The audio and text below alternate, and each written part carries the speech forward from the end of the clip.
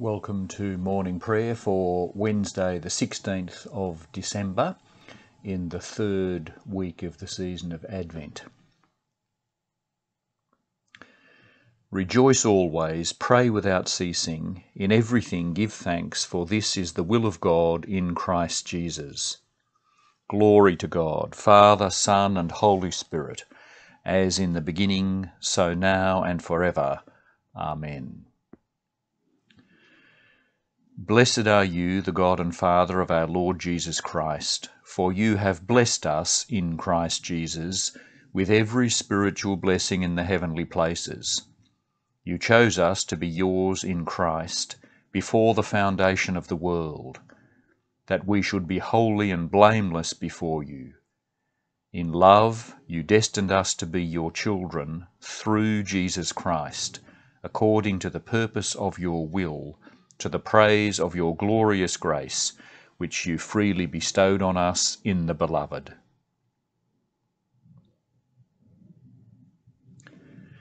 The night has passed and the day lies open before us. Let us pray with one heart and mind.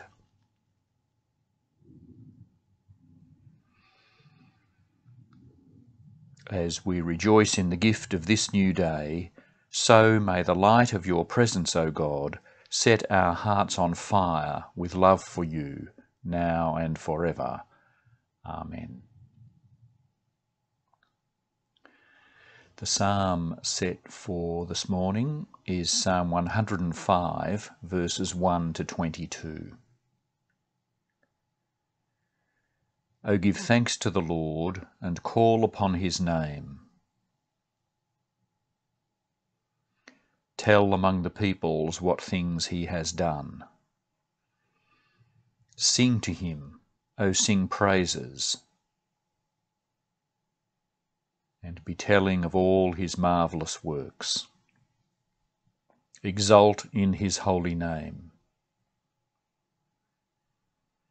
And let those that seek the Lord be joyful in heart. Seek the Lord and his strength. O seek his face continually.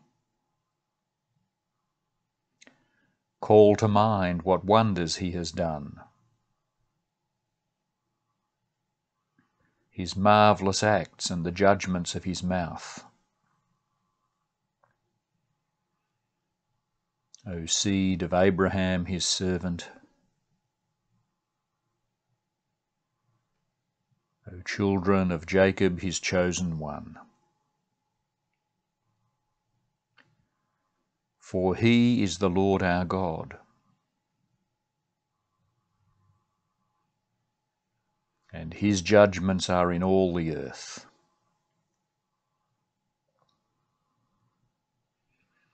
He has remembered his covenant forever,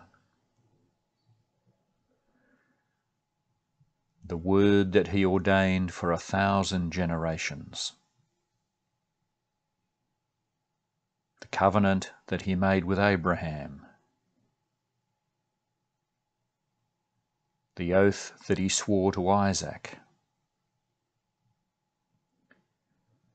and confirmed it to Jacob as a statute,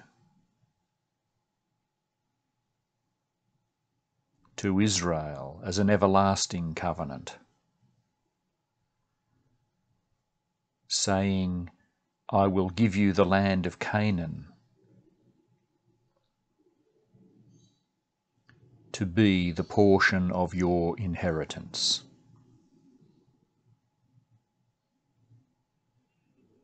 And that when they were but few,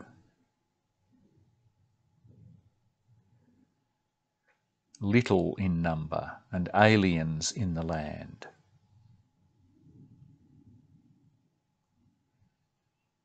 They wandered from nation to nation,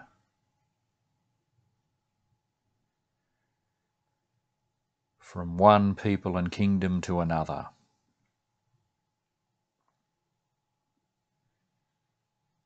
He suffered no one to do them wrong, but reproved even kings for their sake. saying, "Touch not my anointed, and do my prophets no harm."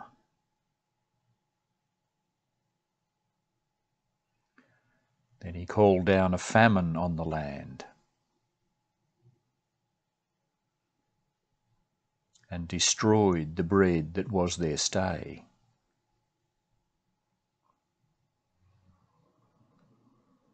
But he had sent a man ahead of them, Joseph, who was sold into slavery, whose feet they fastened with fetters,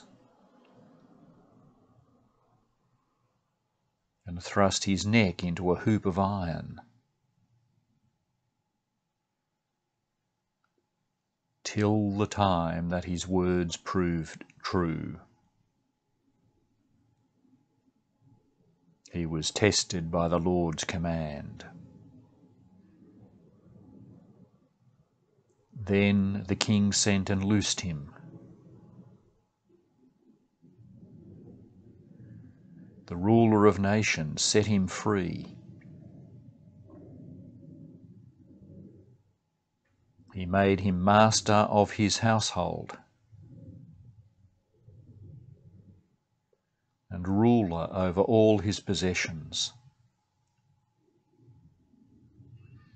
to rebuke his officers at will, and to teach his counselors wisdom.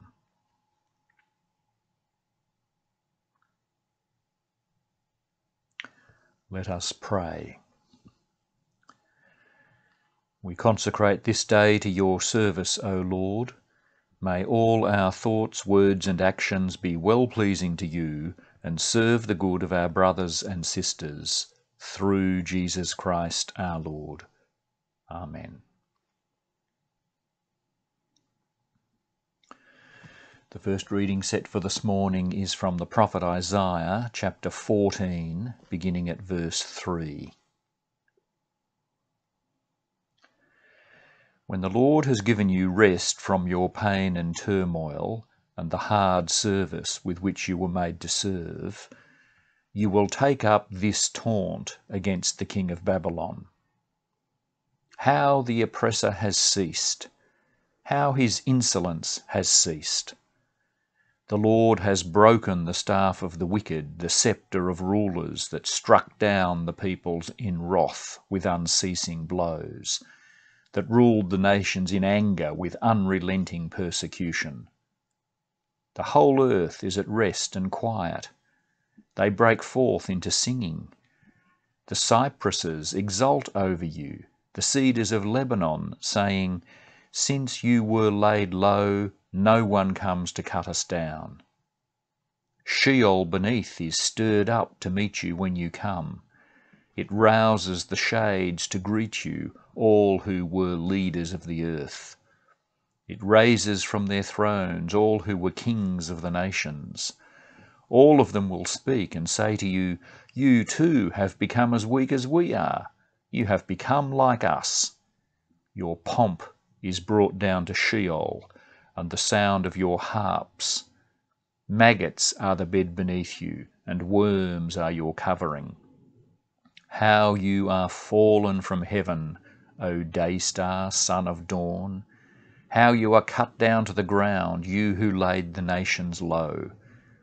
You said in your heart, "I will ascend to heaven.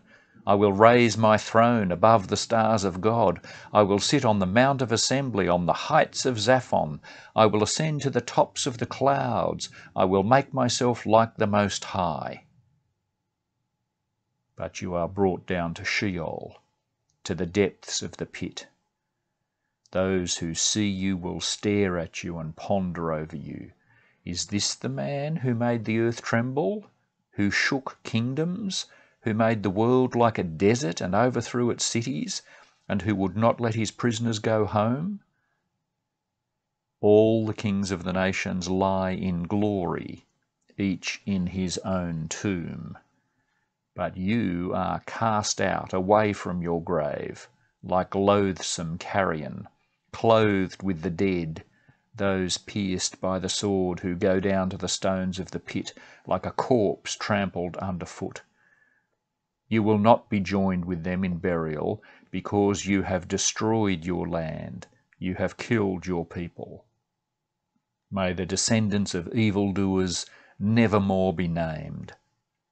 Prepare slaughter for his sons, because of the guilt of their father. Let them never rise to possess the earth or cover the face of the world with cities. I will rise up against them, says the Lord of hosts, and will cut off from Babylon name and remnant, offspring and posterity, says the Lord. And I will make it a possession of the hedgehog and pools of water, and I will sweep it with the broom of destruction, says the Lord of hosts.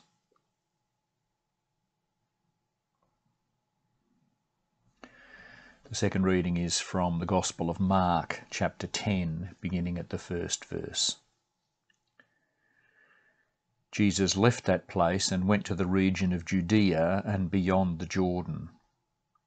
Again, crowds gathered around him, and as was his custom, he again taught them. Some Pharisees came, and to test him they asked, "Is it lawful for a man to divorce his wife?" He answered them, "What did Moses command you?" They said, "Moses allowed a man to write a certificate of dismissal and to divorce her." But Jesus said to them, "Because of your hardness of heart he wrote this commandment for you. But from the beginning of creation God made them male and female. For this reason a man shall leave his father and mother and be joined to his wife, and the two shall become one flesh. So they are no longer two, but one flesh. Therefore what God has joined together, let no one separate." Then in the house the disciples asked him again about this matter. He said to them, "Whoever divorces his wife and marries another commits adultery against her. And if she divorces her husband and marries another, she commits adultery." People were bringing little children to him in order that he might touch them, and the disciples spoke sternly to them. But when Jesus saw this, he was indignant and said to them, "Let the little children come to me. Do not stop them, for it is to such as these that the kingdom of God belongs. Truly, I tell you, whoever does not receive the kingdom of God as a little child will never enter it." And he took them up in his arms, laid his hands on them, and blessed them.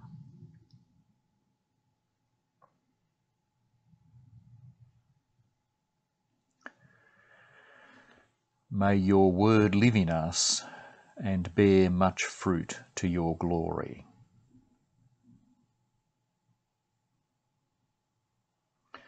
The canticle for Wednesday morning is the Te Deum. We praise you, O God, we acclaim you as Lord. All creation worships you, the Father everlasting. To you, all angels, all the powers of heaven, the cherubim and seraphim sing in endless praise. Holy, holy, holy Lord, God of power and might, heaven and earth are full of your glory. The glorious company of apostles praise you. The noble fellowship of prophets praise you. The white-robed army of martyrs praise you. Throughout the world the Holy Church acclaims you. Father of majesty unbounded, your true and only Son, worthy of all praise, the Holy Spirit, advocate and guide. You, Christ, are the King of glory, the eternal Son of the Father. When you took our flesh to set us free, you humbly chose the Virgin's womb. You overcame the sting of death and opened the kingdom of heaven to all believers. You are seated at God's right hand in glory. We believe that you will come to be our judge. Come then, Lord, and help your people. bought with the price of your own blood, and bring us with your saints to glory everlasting.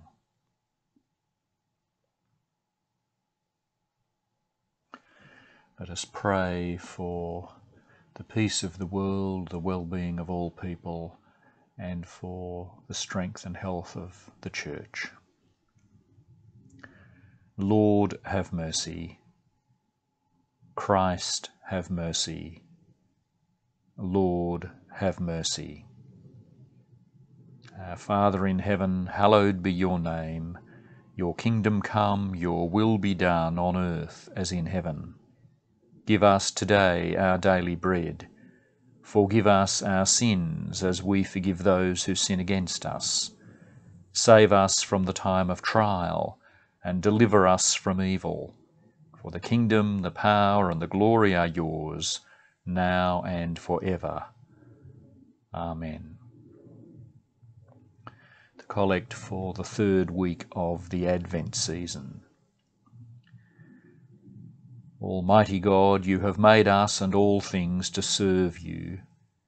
Come quickly to save us, so that wars and violence shall end, and your children may live in peace, honouring one another with justice and love. Through Jesus Christ, your Son, our Lord, who lives with you in the unity of the Holy Spirit, one God, now and forever. Amen. Living God of the universe, we give you thanks for the gift of life, and we pray for the well-being of your people throughout the world. We give you thanks for the development of COVID-19 vaccines and that they are starting to be distributed and administered. We pray that you will restore vast populations in your world to health. We ask you to ensure the just distribution of those vaccines. We pray for your church throughout the world. Today, for your people in the Diocese of South Ankole in Uganda, led by Bishop Nathan. For the Diocese of Eldoret in Kenya, led by Bishop Christopher. We pray that you will strengthen, sustain and guide this Anglican Church of Australia, especially our primate, Geoffrey. And today in our cycle of prayer we ask you to be with and energise the people of the Diocese of Newcastle, led by Bishop Peter and Bishops Sonia and Charlie. We give you thanks for our share in the life of your church in this Diocese of Southern Queensland. We pray today for the people of the parish of Oakey, served by David. We thank you for those who express care and concern for those in the wider community, and today we give you thanks and pray for your sustaining presence with the Camp Hill Care and Concern Group. We thank you that you give us minds to love you, and we pray for our schools as they seek to educate and nurture young people in faith and love. Today we ask for your strengthening presence with all those who participate in the life of the Glennie School in Toowoomba, praying particularly for Mary Ann Evans, the principal, Sharon Mitchell, the chaplain, Paddy Nichols, the chair of the school council, and for all the members of the school council and the whole school community.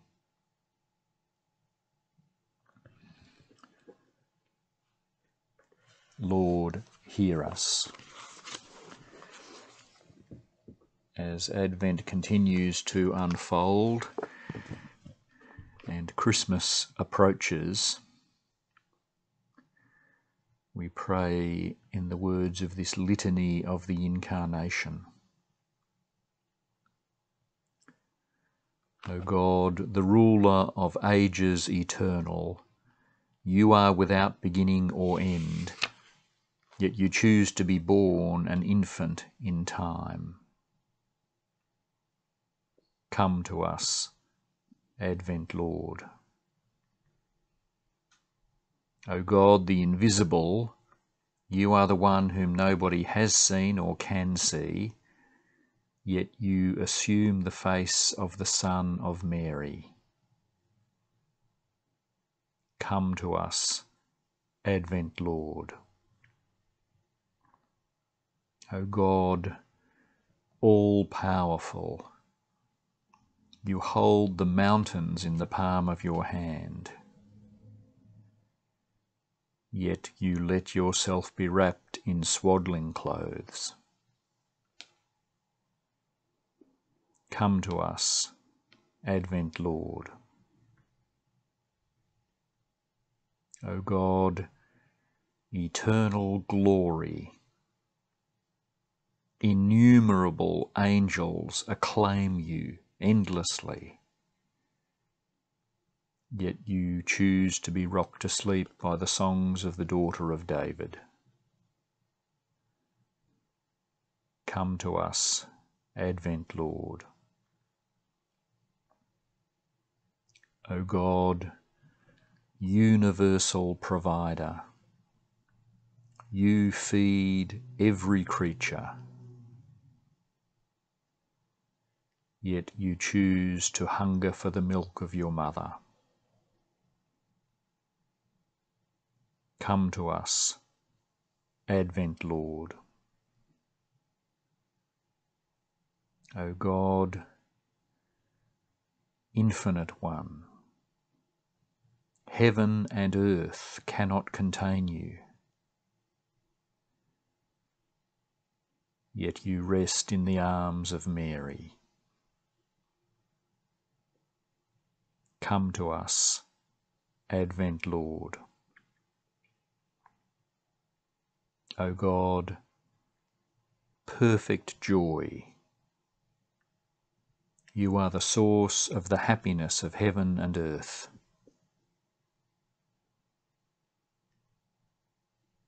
Yet you choose to cry as a little child. Come to us, Advent Lord. O God, eternal Word, you are the light of all created intelligence.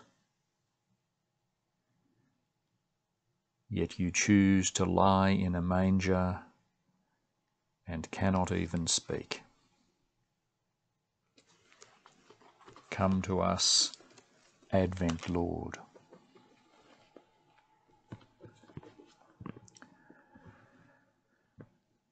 Eternal God and Father,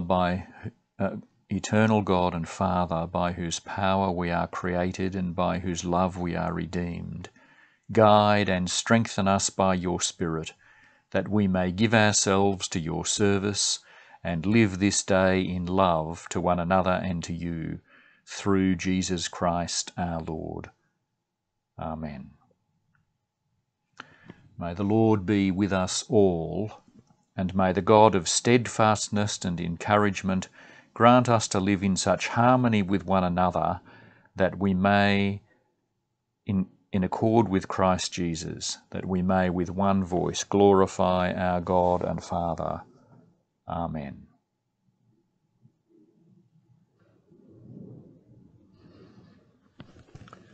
Well, every blessing for this week in the Advent season, when we look forward with great anticipation to the birth of Jesus in Bethlehem at Christmas time.